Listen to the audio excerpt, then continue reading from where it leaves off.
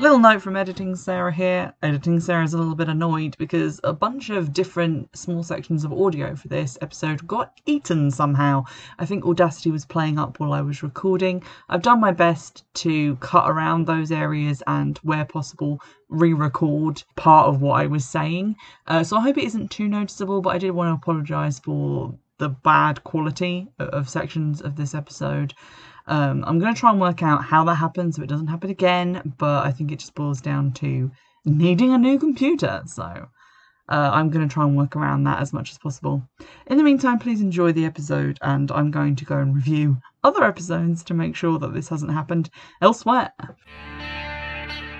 Today we're going to be looking at a new author, Michelle Krys, who wrote the novel Hexed, a teen novel, which I found, I have no idea where, probably a charity shop or a car boot sale, judging by the condition of it, but it's called Hexed and it's by Michelle Krys. The blurb for this book is: a stolen book, a deadly plan, a destiny discovered. Indigo Blackwood has it made, a popular cheerleader with a football star boyfriend and a social circle powerful enough to ruin everyone at school. Who wouldn't want to be her? But when a sexy stranger named Bishop enters Indy's world, she learns that the fate of every witch on the planet is in her hands, and that's seriously bad news for Indy because, according to Bishop, she's a witch too. Forced into a centuries-old war between witches and sorcerers, Indy's life just got way more complicated. Now, I picked this up basically because it looked like it was going to be kind of an easy read, being a teen novel and kind of fantasy fiction-ish, and I feel like I'd done a lot of the more magical realism side of things, so I was trying to balance it out a teeny bit. But unfortunately, I didn't end up liking the book very much, and we'll get into why that was as we go through. I just want to say, like, off the top of it, that although I didn't really enjoy it that much, it still had enough mystery and interest in it to get me to read very quickly to the end, which I'm doing this thing now where, because reading everything is getting kind of overwhelming and I'm sick of ploughing through bad books, if a book hasn't got my interest, if I don't want to keep reading by page 40, I just throw it into a separate pile, and I'm going to do a video on that did not finish pile at a later date. But this book was interesting enough for me to finish it, so it's got that going in its favour, and I feel like for younger readers it might be a bit more interesting, but we'll get into the plot. So the improbably named Indigo Blackwood is that stereotypical misfit in her social clique because although she's one of the popular girls, she also has thoughts and opinions and interests of her own, which makes her special. Her mum is kind of an embarrassment to her because she runs a witchy shop and her mum is kind of a hardcore Wiccan, and obviously that comes off as very weird to people in the school. She also has this book, like her mum has this book which she freaks out if she loses it, and she once found it buried in the yard, so that's a little odd. But aside from that, she's your perfectly normal average teenage girl, until she isn't. Now, I noticed on Goodreads a lot of the people who gave this book a negative review kind of didn't like Indy as a character, and they thought that she was kind of bitchy and mean. Due to events in the novel, I think she kind of has a right to be, because, spoiler alert, and if you're going to read this book, stop listening now, but about halfway through the book, her mum gets murdered. So I think she has a right to be a little bit of a cunt to people. But aside from that, she is at least a spunky protagonist, and I feel like after reading the whole, like, Wicca series, like the Kate Tiernan books, I was kind of crying out for a teen protagonist who isn't passive AF, and she at least gets mad at people. Roughly speaking, she doesn't really find out the truth about what's going on until page 130 of this 350-ish page novel, and then doesn't actually learn how to do any magic until 258, so roughly 100 pages from the end of the novel. So if you're looking for a slow burn magical novel where the main character doesn't actually gain magical powers for over halfway through, I don't know why you'd want that, but this is the book for you. There's two different magical groups, sorcerers and witches. Sorcerers, when they come into their powers, instantly know how to use all of them, whereas witches have to learn. I don't know how that unfairness happened, but there you go. But that sorcerers kind of attack witches and kill them to steal their powers, much like in the original Charmed series. To combat this, a great big magical spell was done so that now if a sorcerer kills a witch, they instantly lose all their powers, and as deterrents go, that's pretty good. Unfortunately, the how this was done element was written down in a book called The Witch Hunter's Bible, which must now be kept out of sorcerers' hands because otherwise they'll work out how to get around it and be able to kill witches as much as they want again.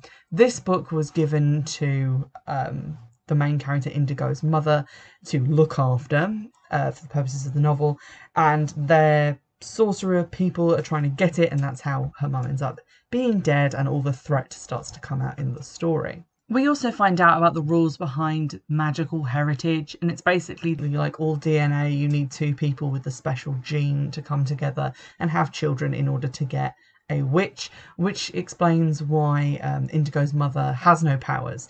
She is still a Wiccan, she still believes in magic and spells, but she doesn't have like active magical powers. So that's kind of sad for her. And she also has a sister who they pretend is not a witch for a frustratingly long time. Indigo's social circle in the book is her boyfriend Devon, who cheats on her with her best friend who's an absolute bitch, the girl next door who really wants to be her best friend but who Indigo treats kind of atrociously, and Bishop, the witch guy, who turns up with a neck tattoo of a naked Betty Boop and a terrible attitude, but who's apparently the heartthrob of the book, and really finds that fine line between, you know, sexy bad boy and sociopath. Because on the one hand, he like turns up in a leather jacket and kind of relentlessly pokes fun at her in a way of like, oh, I'm pulling your pigtails because I like you. Except that's not a thing.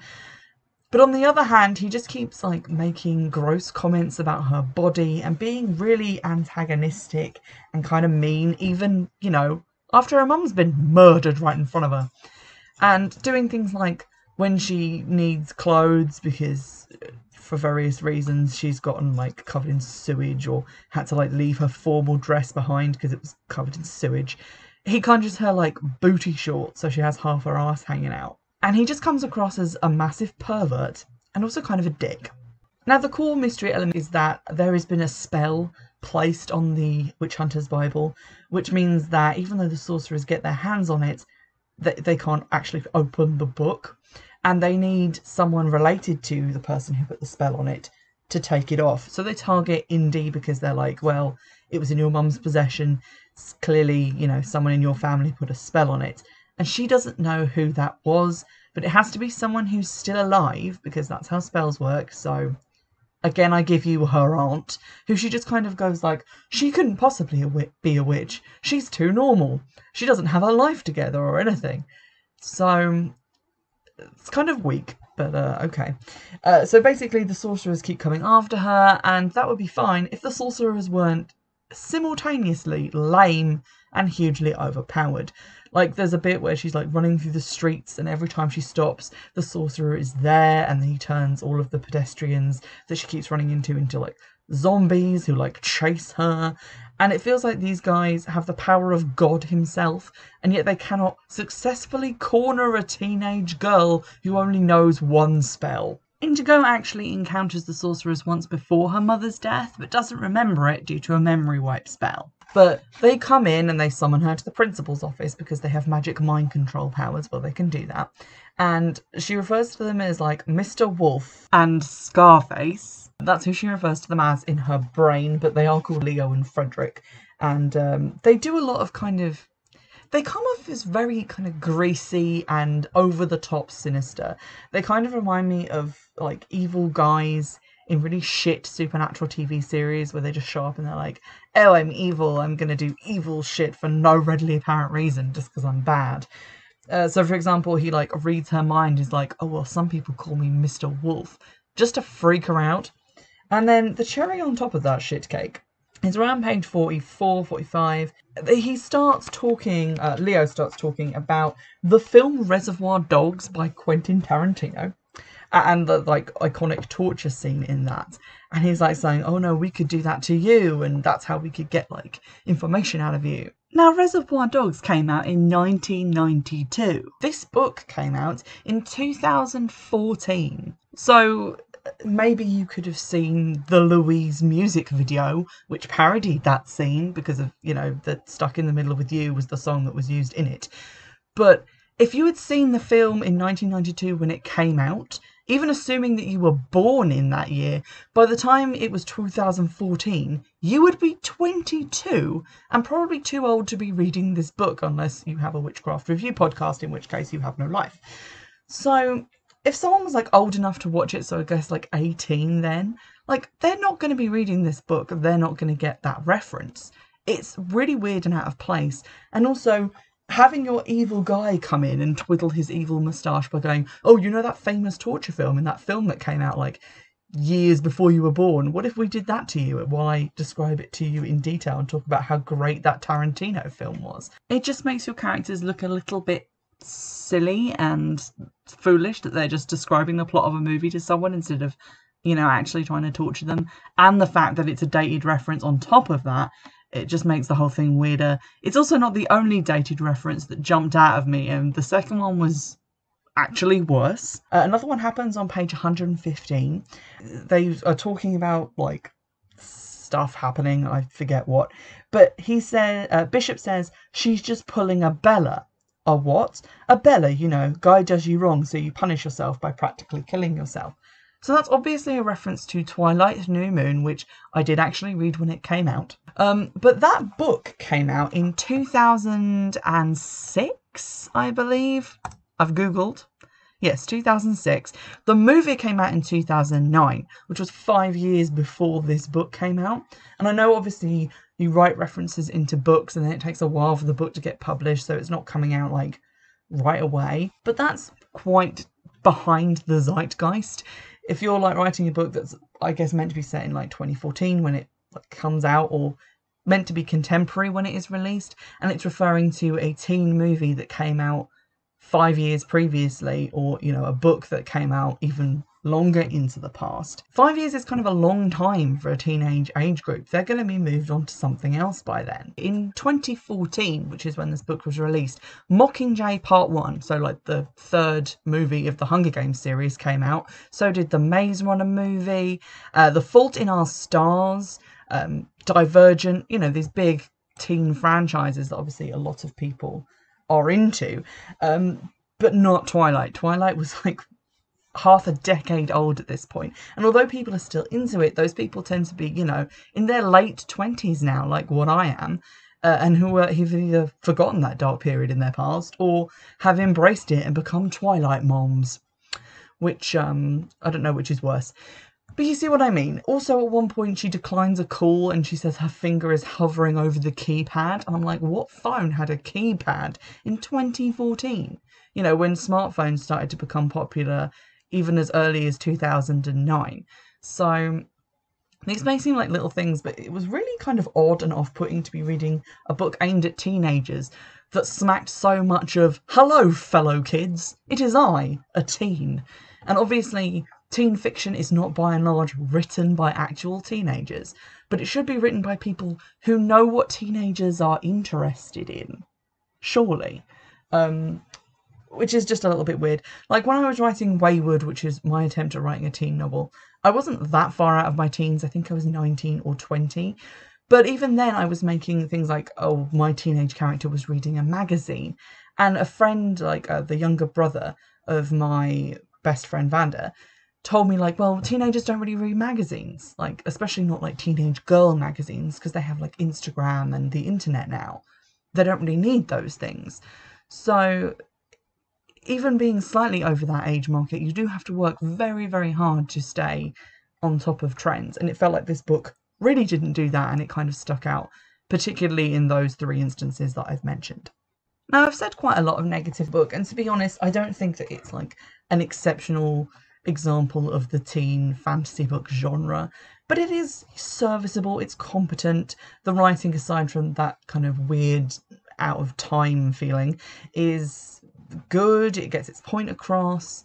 Although the references are quite dated, there's an effort made to have the teenagers speak like normally. There isn't a load of outdated slang in there, so you can kind of forget about it.